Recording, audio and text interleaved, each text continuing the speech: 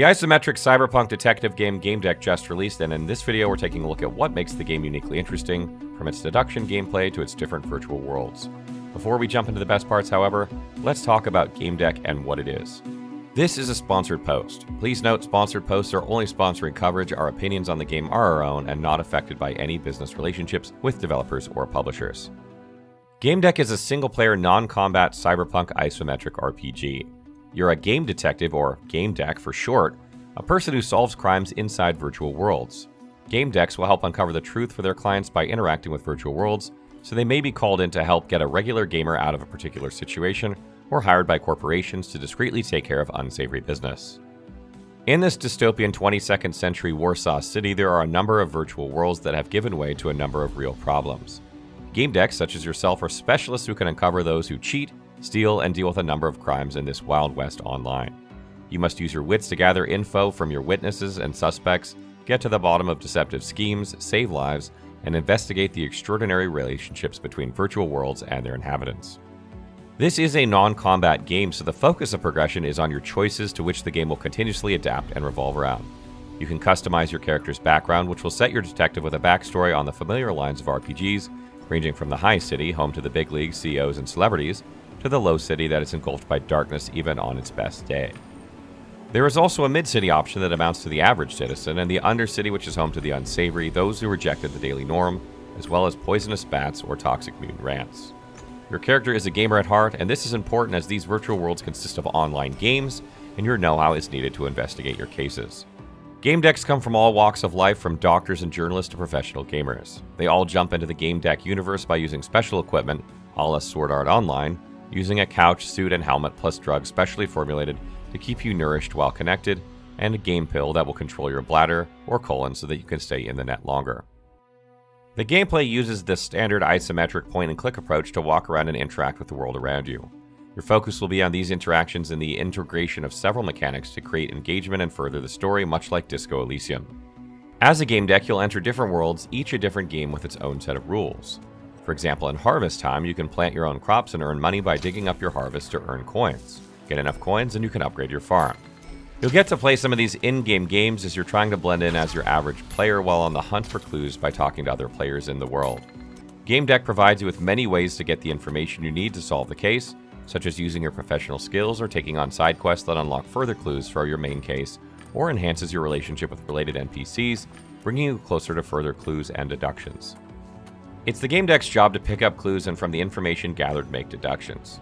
Deduction options are always varied and there's no going back once you've chosen one, so players must get as much feedback and information as possible by gathering all available clues and not jumping to conclusions. Each deduction will unlock the next set of reasoning and lead you further into the case. Keeping true to the motto that you are your choices, the game allows you to decide whether someone is guilty or not depending on your own opinion of what happened. This succeeds in making you feel like a true detective, gathering the information to determine what happened without an easy black and white answer at the end.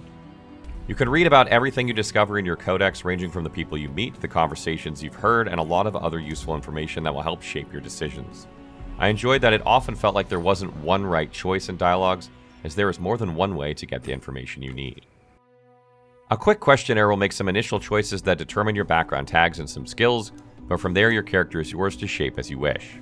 Progressing through the game will have you making many dialogue options that will open up aspects you may not have had. Unlocking these will allow you to have more options in future dialogues, enhancing the roleplay potential even further. Professions also have a role to play. As you gain more information and question more people, you unlock further points to choose further profession options about your character's background. Whether you're handy with a scalpel on the medic side or have a way of manipulating people because you possess charisma with the infotainer profession, each has different requirements and are unlocked based on your previous choices. Your decisions will also affect what happens in the narrative. For example, you could help out someone with their own problem that may be recruitable to help you out in return. These decisions in turn deepen your character. Sometimes your choices have in-game consequences, such as being blown up or being trolled, causing you to gain a death. There isn't just one place that people go, there are a number of online virtual worlds to explore, each catering to a different kind of audience. This is interesting to explore because they're all unique, meaning meeting different kinds of people and experiencing encounters and mechanics of that world. I had some fun when I ran into a player dressed as a unicorn who had some really strange questions. The different worlds are Harvest Time, which is a free-to-play farming world where players can grow crops, milk cows, and enjoy a world of nature. The aim of the game is to collect coins to upgrade your farm and gain better skins. The next world is Twisted and Perverted. This pretty much describes exactly what it is, a very adult place for thrill seekers and sadists. Points are scored for killing or having sex. In order to live the ultimate fantasy, people wear skins, a bit like transmogs in MMOs, in order to hide who they really are. After that, you have Paradise Beach, which is a dating game all set on a beautiful beach location for those looking to meet someone special. Here, players can also wear skins to enhance their overall appearance. Beyond that, you have Happy Hunting Grounds, and this gameverse is a fully immersive virtual experience with taste, smell, touch, but the Happy Hunting Grounds take this to the next level by making every injury feel real.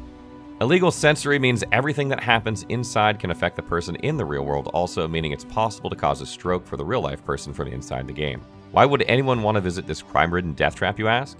It's for those looking for a thrill, those bored with the real world. There is even an MMORPG world to enter called Knight's Code. This world consists of drifting islands that have strongholds. In a sort of PvP clan-controlled game, also home to the Han clan, which can only be joined with an exclusive invite.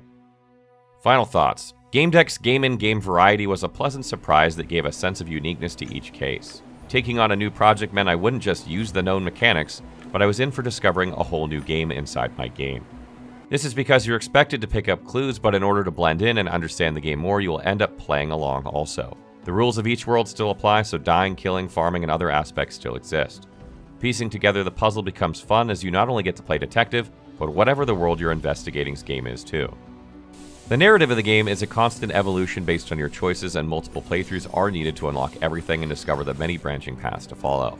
This gives the game great replayability if you enjoy its quirky and unique moments. In trademark European humor, Gamedec also pokes fun at these different kinds of games with a lot of satire and subtlety, so if you're a gamer, you will find a lot of commentary that you can relate to. If you're looking for a narrative-driven adventure and to enjoy branching paths where your choices impact the outcome and your deductive skills are put to the test, Gamedec can be a lot of fun. Note that we played the game from an early preview version where some text was not fully translated and bugs were not uncommon. That said, the developers were rolling patches frequently, and there should have been a large Day 1 update, so hopefully these issues are now resolved. Gamedec is now available on PC and has been announced for Switch at a later date. If you enjoyed the video and are interested in picking up Gamedec, please use the link below in order to help and support the channel.